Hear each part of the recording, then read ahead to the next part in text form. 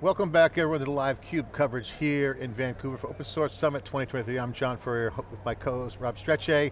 We're going to talk about the CD Foundation. We got a great end user, Fidelity Investments here inside the CUBE. Fatih Degirmenci, who's the Executive Director of CD Foundation of the Linux Foundation, and Gerard McMahon, Product Area Leader for ALM Tools and Platforms at Fidelity Investments. Gentlemen, thank you for coming on. Thanks for having us. So thank you for coming on. Fidelity, great end user. I know you guys do a lot of R&D, a lot of development, always on the forefront of it. And Fatih, the foundation is doing very well. Congratulations on your momentum. Yeah. Let's get into the momentum. Give us some updates from the snapshot of what you guys were releasing, and on stage today, some great news. Share the update. Yeah, we were pretty excited actually during the morning keynotes of Open Source Summit North America. One of our community members, Tracy Reagan, talked about some of our projects, such as CD Vans, Ortelius, and Tecton. And those projects are the projects we made announcements this week. We see great momentum for those projects, and many different organizations are joining to support our mission, because Continuous Delivery Foundation is a place for everyone to come and contribute and collaborate on continuous delivery and DevOps topics to make sure we push the domain forward in a collaborative manner. And one of the announcements we made was about CD Vans project, which brings interoperability to continuous delivery ecosystem, so the organizations could use these different continuous delivery technologies in an interoperable manner, which is a big win for everyone in the ecosystem.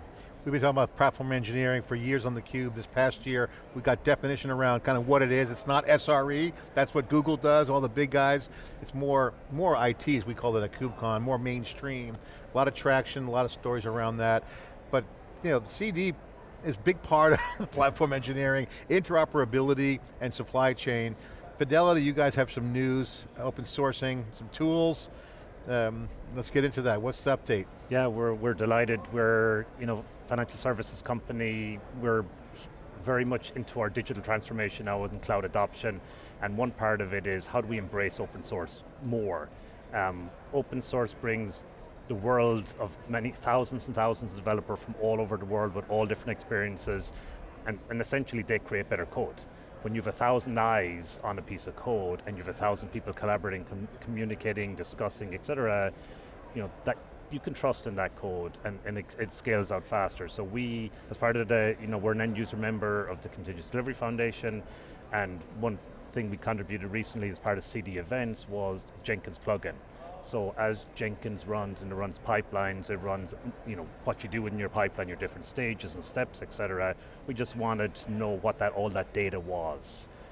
Compliance, security, quality, etc. So we've contributed that to the open source back to the community as part of the Continuous Delivery Foundation, and we hope to get more contributors from elsewhere and other users, so they can contribute additional features which we can just inherit then.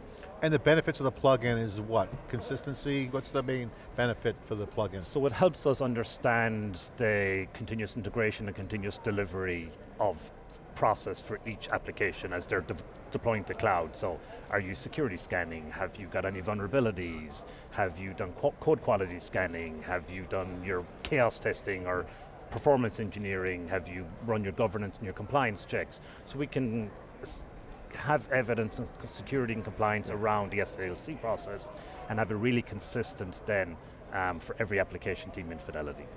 How does that play into, again, being an end user and financial services heavily regulated, and how does this help you from a platform engineering perspective and bringing things together? So if you think way back, the monoliths, we deployed to data centers, you had this giant artifact that was produced over a period of time, and that was the extent of it. You handed that to somebody and they put it into the environment. Today with cloud, we think of there's infrastructure as code, there is your applications, your microservices, so the complexity and the amount of work that an application team has to do, every application team has to do, is getting greater and greater, and it's reducing the amount of time we're spending on business value. So platforms enables us, provide platforms for developers to use in order for them to just focus on business. Does that help when you're rolling out, you're transforming your internal applications as you digitize them, and as you transform them to be more cloud native, is this helping you report back to the health of those applications and where they are in supporting your customers? Absolutely, so one thing is it provides us the consistency in how to get to the cloud. So we can build those guardrails into the platform, so as teams are going to cloud, they can go as fast or as slow as they're capable of doing, or as their maturity increases, but the guardrails are constantly there to keep them safe and secure. Yeah, and how different do you think your journey has been than, say, others that are outside of the financial services industry? We've seen some others here as well, but... we were having this conversation yesterday that we're all solving the same problem, and it's, I think one of the benefits of the foundations is we can all work together through the open source community to solve these problems as an industry, and then everybody, all the enterprises can then adopt those solutions because it's common. Fatih, what's the issue in the interoperability in the ecosystem? What are the core challenges? What's going on to solve those problems? This is one example of highlight with Fidelity, but interoperability in the ecosystem has been something that you guys have been working on. What's the update? Quite a long time. Well, it's actually what you asked about platform engineering as well. Like, if you think about a typical pipeline, and if you have different, technologies there, and you want to make those capabilities available to our development organization, that pipeline and surrounding technologies need to be integrated to platform, so the developers don't see those details and they focus on adding business value, as Jar said.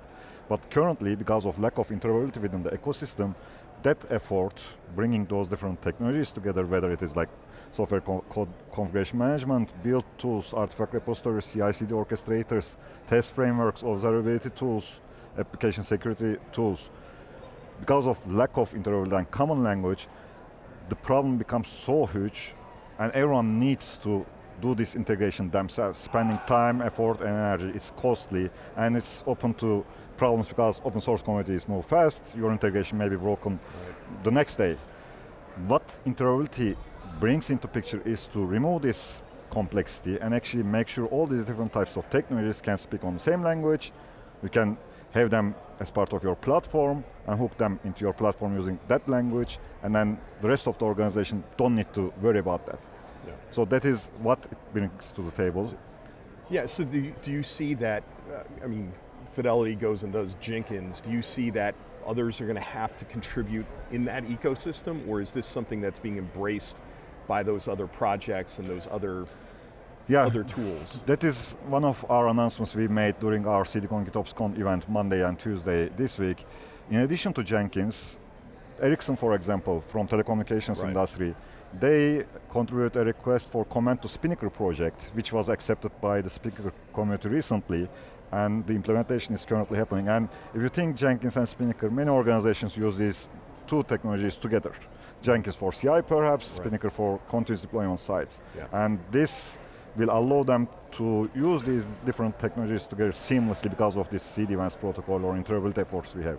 The third project is Tecton. They have an experimental controller, again using CD-WANs, bringing interoperability.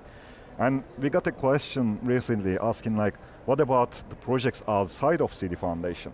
And we have a project called TestCube, which is an independent open source project, and they recently introduced test events to CD-WANs protocol, making test framework to speak in same language. So currently, we have these 4 projects adopting CD-WANs, bringing interoperability for their users, and we are talking with CNCF projects such as Argo, Flux, Harbor, and so on to find out how we can bring them to this broader collaboration effort and have interoperability across different projects regardless of where they are.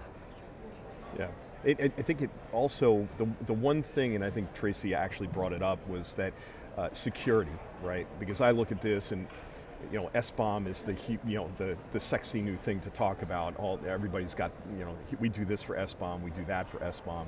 How does this play into the security aspect of that as well? You contribute the case study to Continuous Delivery Foundation, talking about some of the security concerns this might help address. Yeah, so it's, security starts with the developer, the idea at their fingers, and security is continuous when your applications are running in production. Security is continuous, and it happens across every stage. So how we maintain that, how we ensure that we are secure and safe on a continuous basis, that's where I look at CD events as well as a way of how can it provide the consistent way to talk about security, communicate about security, and integrate security, so we can constantly monitor security across whether it's developer coding, whether it's something like Log4j, which came after the fact, right? So it was something that had secure one day, not secure the next day. So that it allows us build tooling, build monitoring, build observations, observability on our security posture, no matter at what stage of the SDLC. And one thing, sorry if I might add, go ahead, yeah. Now, one of the key things, especially when we talk about microservice, cloud native, and this, disaggregated, world, if you think about like a commit going through pipelines and being part of many microservices and getting deployed to many different regions around the world, the traceability becomes a big issue. And security and traceability closely related. If you learn that there is a CV in one of the applications running in production environment in one of the regions around the world, you don't have too much time to fix that issue, and such interoperability helps you track your steps back from the deployment back to commit. So you can easily identify which commit actually introduced that problematic dependency, for example. So I personally think the interoperability and security, they go hand in hand. Like, if you don't have interoperability, you can't trace back to the origin of the problem. And that actually becomes much more difficult thing. And the other thing, if we think about integration in this context, integration causes loss of information. Because when you integrate two tools together, then some things will not be available, you lose that data. But with interoperability, the information model, data model is there. As long as you have that, you have all the data with you. So they're tied together. You got the interoperability, which gives you the signals for the supply chain, so the SBOM can connect to the telemetry or data, vulnerability data happening in real time. That's more efficient than not having visibility into the container. Yeah, and it also allows you prove, right? So if you sign anything, so it allows you prove that this object, whatever it contains and what you've signed it is, it allows you verify that, and so you can be constantly, there is a trust model, but you're always able to verify that trust at many points. It's interesting, I want to get your guys' thoughts on a concept that's been kicked around by some people, not us, but others. They're saying that platform engineering has emerged because of the complexity of Kubernetes and containers. Don't think that's accurate. I think it's more of platform engineering came from infrastructure as code, which comes from SRE kind of mindset.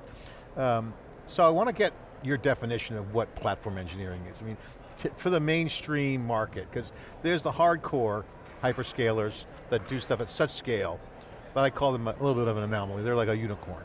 They do their thing. But enterprises are starting to get that scale going. So as platform engineering comes in, what does it mean? What is it? And then how is that different from, say, the developers in the CI/CD pipelining? So what's your definition of platform engineering? So actually, the organization I work for is called Cloud and Platform Engineering. We were the cloud engineering team, so enabling cloud for fidelity, and now we're moving into the platform space. So when you think of an application team, they're taking an application, their business code, putting it onto the cloud environment, and then making, so their customers can access that value. There's a tremendous amount of infrastructure and cloud resources that need to be created as part of just enabling that technology or that value to be accessible. We have 4,000 application teams. If every application team is building out that application infrastructure, building out all of those resources, they're taking time away from the value that our customers are looking for us. So, but the platform, to me, enable application teams deploy their value much quicker. So there's another piece here. There's the platform engineering team setting standards and scale. The app teams, which has developers in them, can be sitting on top of that. You guys enable them. We enable them, then adopt all of these tools and capabilities. Okay, now the next question. Great, thank you very much for highlighting that, super valuable. Now the next level is as third-party tools come in and manage services. From skill gap standpoint, how do you guys look at that? Obviously Fidelity, a little bit probably have more developers than say the average company, but for the most part, how do you deal with managed services and things of that nature? So we look at the platform not as as an abstraction on top of either individual services, capabilities we write ourselves, managed services, or third-party tools and that we might purchase from a vendor. And then it's the platform and the experience of consuming that platform is where we then look at creating on top, right? So you can have, like if we take CI/CD, you have your source control management system, you have your CI system, your CD system, your code scanners, your security scanners, you've got all of these things. Now if a developer team, well they have to use this one, then they have to talk to this one, and they're chaining all of these things. So if we can create a platform and an experience, a consumable experience, then that's how we enable the developers. And the final question on this platform engineering definition is that there's an abstraction between the app teams and the platform teams. And then the next question is that can you have too many platforms? It becomes a platform, you can't have, it's like tools. You have a lot of tools, but the company can't have 10 platforms. Correct. So, I mean, platform engineering is almost like it is the foundation bedrock. Yes. It becomes, and that's why we, in Fidelity, we've centralized as platform engineering, so we're serving the entire enterprise as part of making these platforms available. Fatih, talk about the dynamic here, because everyone loves, it seems to be platform, like love, right? Oh, I'm going to build a platform. Like, I mean, it's almost like aspirational, but like not really real, or not. In my previous life, before joining the CD Foundation, I was working as software engineer, working with different tools and technologies, and for software engineers, when you see a problem there, you have this urge, I need to go and fix this. And if you do something 3 times manually on roll, you go and think, I need to automate this. And this actually results in creating solutions that becomes useful to your friends within your team, then it becomes useful to other teams, and then you grow this kind of platform-like thing from within the team. And that's been there for quite some time. You create these things, put a web interface in front of it, and people just push few buttons, fill few boxes. That's a platform in very simple terms. But where we are going now is we are still learning what the platform engineering means in this cloud native world, or in this new age. I think, as Gerard said, like every passing day, we will be putting different technologies under this platform. If we see our developers, our development organization, spending so much time on doing something, or if the cognitive load on developers increasing unnecessarily, then that could become part of platform as well. So it's like, I think it's kind of continuous journey. It's a nuanced point, because platform engineering, the way you describe it, is a centralized operational construct as well, but you can have an application that could be system oriented with dependencies. Cross groups, that's an application. You could. They're different, but kind of not, right? Correct, they're different, but they're similar in function. And again, to me, to us is, if we take, and then the other thing that platforms can do is, and there is a finite number, right? There's not just multiples, is platform to platforms. So that's another opportunity, I think. So if we take, observability and SRE in your production services, and you've got your software delivery, can you combine the data and the intelligence between them to offer something of more value? Do you find that actually gets pushed back from the developers because they feel like they're constrained in what platforms they can use? Just speaking out of my experience at Amazon, it was the Wild West, right? Every 2-pizza team could go and do whatever the hell they wanted, which I think is the complete opposite of that. Like developers love to develop, they love to innovate, right? They're in technology, that's their chosen career, and that's why they do it. So being told to do something and use something particular can be conflict.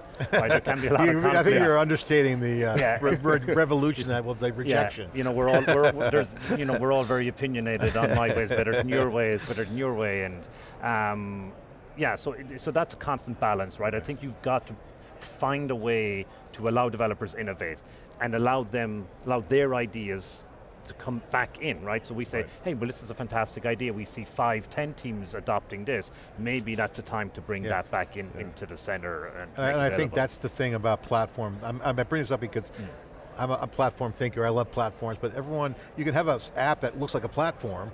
That's not platform engineering. It's just software engineering.